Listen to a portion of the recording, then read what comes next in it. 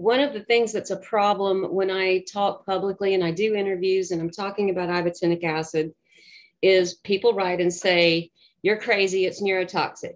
So I've addressed that. I've addressed that a lot, but they don't come watch my videos. So in case you come watch my videos, or in case you've seen comments under videos or wherever I've spoken about ibotenic acid, I want to teach you this. The first problem is that even Wikipedia, when you go to places like Wikipedia and you want to read about ibotenic acid, it will say maybe somewhere in the beginning that it's a powerful lesioning agent when injected into the brains of rats. Then it will go on to explain to you its effects on the brain, pharmacologically, the metabolism of it, and all this stuff. And the problem is that when you read that, when most people read that, they see the beginning where it says injected into the brains of rats. But then you go on to read all that, and something in your brain makes you think, oh, this is when I take the mushroom. And there's that huge leap between injecting it directly into the brain and using it orally. A lot of processes happen when you ingest something orally. You've got the mastication and the breaking down of it. You've got the breakdown of the sugars in the mouth. And then you've got everything that happens in the gut. And everything that you eat is broken down differently by different proteins and acids in the gut. And then different things are absorbed differently through the gut. A lot happens to process something before it leaves the gut. And then if it's considered a toxin, it can go through the toxic pathways of the body to get broken down into substances that are not toxic. Then when it's in the bloodstream, it is heavily controlled about where it's allowed to go in the body. And then we have a blood-brain barrier, and it is part of the study of things to determine what will cross it and what won't. And even that is highly controlled. So by the time you get something to the brain that you have ingested, it has had to go through a lot of gates to make it there. That's issue number one. Issue number two, in all of these studies that you're reading about in Wikipedia, they're talking about lab-created, synthetic, isolated, pure ibotenic acid. That is a completely different thing than ibotenic acid that is in a whole mushroom. And here's why. We have a serious problem with Western medicine and Western science, and that is that they have been obsessed with isolating a single substance from the natural world and then deciding what is the action of this thing all by itself, when there is literally no proof anywhere that any one chemical in the natural world works all by itself. Anywhere in the natural world, in the ground, in a tree, in the dirt, when we consume it. Everything works with associated compounds that are usually found on board that same packaging, in that same plant, in that same food. They work together to cause a series of processes that turn out to be either toxic or healthy or whatever for us. And in the early days of vitamins, they would synthesize vitamins and use just this one vitamin, make synthetic versions of it or whatever. And since then we've learned, like vitamin C needs bioflavonoids to be bioavailable to the body. And that turns out to be in the packaging. So it's better to eat the fruit or whatever. I don't understand this obsession by Western science to continue to isolate a substance and then synthetically create it so that you can patent it, so that you can sell it, so that you can say it does this thing. And we have seen repeatedly in medicine that when they take something from its natural version and then isolate it and then make it synthetically and then patent it and then put it in a pill and then give it to people, that it can be destructive. That happens over and over and over and over, and yet we continue to do it. Why? Why are we not looking at all of the other things that came on board in that packaging and how all of that could be working together to create the positive effects that you see. So again, number one, there are no oral ingestion studies of ibotenic acid, none. And so everything that you read about ibotenic acid is from being injected into the brain. And then when you read that in Wikipedia about all the things it does in the glutamate channels and then causes the calcium things and this and that and how it kills brain cells, people are thinking, oh my God, if I eat this mushroom, this is what's going to happen to me. And I wanted you to understand that is from, number one, synthetic isolated ibotenic acid with no other things around it. Number two, injected into the brain. Number three, in unbelievably high quantities. So I want you to understand that whatever you're reading about the pharmacological actions of ibotenic acid, that is not this mushroom. It's a lab-created synthetic version injected into the brain, and this is what it does, right? So now I want to teach you what we do know about the brain and neurons and learning. And then I'm going to go off into my own hypotheses about this mushroom and talk about the entourage effect. And the entourage effect is when there are other associated compounds that work synergistically together to create an outcome. So they are like the entourage that work together. And so what we do understand about the brain, and this is any impulse that happens in your entire nervous system. So you know it's an electrical impulse, and by electrical we mean positive and negative, just like in the wall. Electricity moves by moving positive and negative charges, and in the neurons that's managed by calcium ions. They have a positive charge, and they'll go into the cell and make the cell more positive, and then they'll come back out of the cell and make the cell negative again. And it's chemistry. If you understand chemistry, you know what I'm talking about. If you don't, I'm just trying to keep it as simple as possible. But that's how you send a nerve signal down the line. When you get to the synapse, that spot between them, a lot of things happen to control all of the chemicals that are going from one neuron to the next neuron and on down the line, and whether they're going to be sent around to the outside of it and down the myelin sheath and to help build it. What's going to happen in that synapse to sort of take up anything that's going to be crossing it. And there are literally hundreds of things that work there. How much of that's going to cross and go on to the next one, that kind of thing. So when calcium works its way down the line and into that synapse, calcium can get pushed on to the next one or it can be taken up. And that is a method of control. And what we believe is that neurons that are just sitting there and they're not really performing any function, they have a very low set point of the amount of calcium that's allowed into that cell and to cross that synapse and then to go on to the next cell.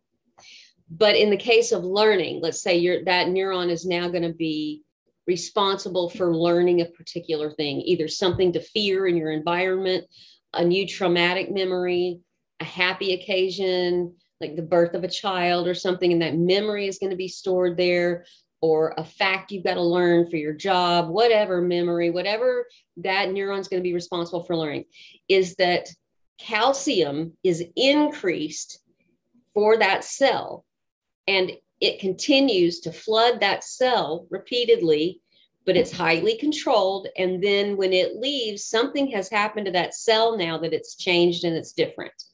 And now it has that information. What they have found, and the same is true for MSG and anything that works through the glutamate pathways. You hear glutamate, right? Monosodium glutamate, MSG. Well, ibotenic acid works along the same pathways as glutamate, through the glutamate channels and glutamate pathways.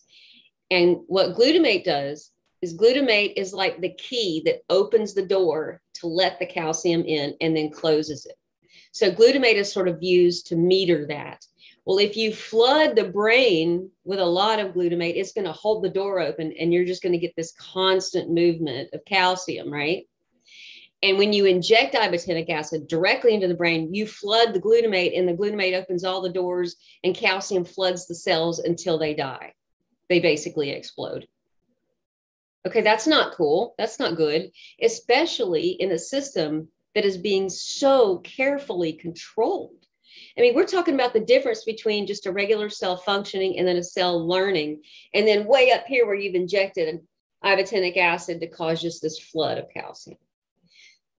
So what I am theorizing is that one of the entourage items is a metal, vanadium, and that vanadium is going to work with, and I'm going to explain it to you here in just a moment, to help meter the amount of ibotenic acid that's leaving one neuron and going into that synapse space that can be allowed to go to the next one. And then if you can carefully control the amount of glutamate, then you're going to carefully control the amount of calcium. And I am theorizing that ibotenic acid in huge amounts injected into the brain, of course it's toxic. Of course it will kill that brain cell. But that's not how we live. We live within a living system. We are a living system. We're eating living fruits and vegetables and plants that have all these associated things that control and gate where they go in our bodies and how they function, and that it's complex, and that ibotenic acid is used to come in and help heal by helping to actually help that neuron learn. So let's say that it is holding a negative memory. This is me totally hypothesizing, but I'm going to back it up with something in just a second. Let's say it holds a negative memory, a painful memory, a memory that causes you panic or anxiety, that it will go in and that the ibotenic acid opens those channels. It works on the glutamate to open the channel, let more calcium in, and that calcium goes in and alters the structure of the memory in that particular neuron to fix it and make it right. That is how it is a balancer of these systems and how it is an adaptogen. And then when it has permanently altered that cell, it leaves. And we're talking about the difference between here and here, right? And not all the way up here. And that it can do this because there are other things we don't even know about yet. Now, the reason I'm saying this is because we understand that when you use entheogens, and I believe the study was done with psilocybin, and I'll try to find it and put it in the description of this video, where there was an MRI, and they did an MRI and they asked somebody to talk about negative, painful memories. I think it was a lot, more than one person. Oh, I'm so bad with numbers too. In the 20, 23, 25 people, they asked them to talk about a painful memory. Then they took mushrooms, they took psilocybin, and they asked them to talk about that painful memory again. And that part of the brain was just lighting up. Then a week later, I think a week, I need to find the study. They asked them to talk about that memory again. And that part of the brain had shrunk dramatically. So we know that entheogens are doing something in the neurons to our painful memories, to that part of the brain. And they said they theorized that it looked like they had culled a lot of those connections so that you could form the whole memory. Like each piece of the memory is put together like a puzzle through a lot of your neurons, that a lot of those were cut. And then a lot of people say, I'm sorry, I keep saying a lot. That's so unprofessional, but I don't have a different word right now. People say, I forgave them. I understood why they did it. It's not connected to pain for me anymore. When I think about it, it's just a pretty simple memory of, yes, that happened, and then I move on. So perhaps it's cutting off where all the pain was held, and that now less calcium is available to that cell. And now that cell is withering in its structural hold of that memory. And that because it's not getting any more calcium, those memories are fading and breaking apart, and it is no longer held as pain, and that it's been rerouted around those painful cells to create a new memory that was created that is a forgiving memory. And I get why they did it. I understand. And then routed to the part of the brain that deals with emotions, where forgiveness and love are held, right? So there's the culling of bad memories, bad neurons, and new ones. This is me just creating hypotheses. So I know that I'm making shit up at this point, but I'm asking you to just follow my logic. So do you understand the problem we have with the science and the problems that we have with these ibotenic acid things that you're reading Most people are assuming that's when you eat the mushroom, and nothing could be further from the truth. Okay, so now I'm going to talk about vanadium and some stuff that for any of you that want to stick around, about some more details about the glutamate pathways and the synapses and metals and acetyl derivatives. So there is a video that I'm going to link to here where this guy is talking about N-acetylcysteine and its role in the mediation of glutamate uptake in the synapses in the brain, right? And ibotenic acid goes through those same pathways. So when you look at Kevin Feeney's book, The Fly-Agaric Compendium, Eva Maciejczak has a chapter in there on the constituents of this mushroom. And wouldn't you know it, this mushroom has N-acetylcysteine, the very thing that works in the mediation of the glutamate pathways in our brains. Why is that there, right? So she says that most of them are in the forms of ceramides and cerebrosides, but she doesn't go into much more detail. And I don't know if we have any more detail than that. But what if those are responsible for the mediation of ibotenic acid in the synapses in our brains? And then since they're fats, they may also be coming across in the fat extracts that I make and that I got from ancient use. And that may be also helping to not only get it transdermally into the body, but then mediating it into the synapses in the peripheral synapses of peripheral nervous systems. And then we know that metals will cause that conversion of some of these lipid compounds, and they use different metals will convert different N-acetyl derivatives. So things like copper and palladium and titanium and rhodium. Well, we know that this mushroom takes up vanadium. It turns it into a form that can be used by our body that's actually good for us. Maybe what if this is what they're doing with that? It's one of the things that they're doing with that vanadium is that when we get that into our bodies, then it is helping these derivatives, these ceramides and the cerebrosides, to help mediate the uptake in the synapses of our brains, and in that way is helping to make it neuroprotective. There is a lot to say about ibotenic acid, so please do some research into this. And this is now time-stamped as being uploaded to YouTube so that you know when I'm saying this. I want science to do research on this. It is my opinion, and totally my opinion, all of this hypothesis here, but also it is my opinion it's neuroprotective and that it is safe to use. Not every single day. I talk about that. I talk about microdosing and leaving some of the ibotenic acid in there. So educate yourself on what I say. Educate yourself on this. Let's have discussions about it, and let's call for more science. And most definitely, we need oral ingestion studies to find out the truth about the potentials of ibotenic acid on either side, good or bad. Got it? Cool.